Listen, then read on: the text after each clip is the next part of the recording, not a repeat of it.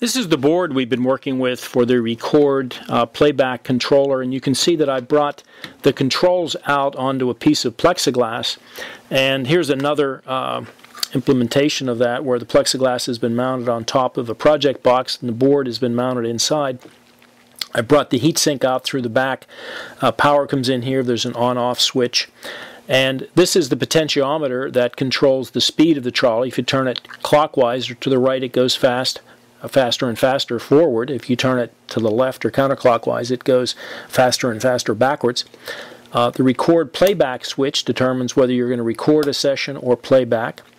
The stop block button activates the relay, which kills power to a section of track that's between these two screws on the platform, so that you can resynchronize the position of the trolley each time you run it. Okay, let's give it a try. We're going to fire it up. We're on record.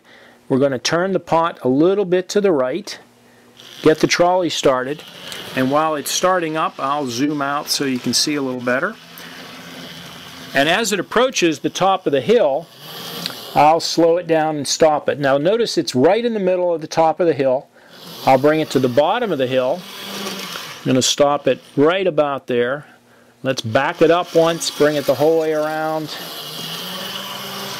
Pretend we forgot a passenger way back here. Okay, and then back up again. I'm going to hit the stop block button because we're only going to run it around once this time. You could run it around 10 or 15 times, that's no problem. And as we approach that stop block, I'm going to slow down. And when it hit that last section of cut track, it stopped. I like to let it run forward just for 2 or 3 or 4 seconds before I shut it down and flip it over to play. That allows the trolley to get into the stop block even if it gets a little bit out of sequence. Okay, let's see how this repeated run goes. You may recall our first stop was pretty much in the center of the top, and that's pretty close. It's a little bit beyond. The next one was down at the bottom, and then we backed up. So it's fairly repeatable. What you're going to find is that if the trolley is at roughly the same temperature, in other words, has been run about the same amount when you play it back as it was when you recorded, it'll be fairly repeatable. By the way, it's going to stop when it comes into that stop block. The relay just clicked.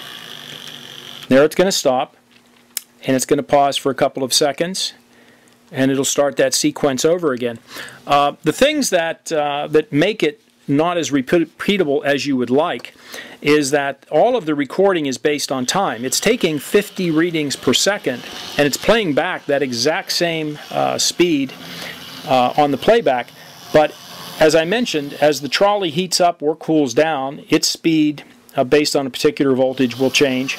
The power supply can heat up and change its voltage as time goes by. The track can become cleaner or less clean over time. But it is fairly repeatable, particularly with that stop block. You see it's off a couple of inches on stopping at the bottom there. And it's going to come around one more time. And of course this would go on forever and ever. And as long as you leave power, it'll continue to repeat that sequence.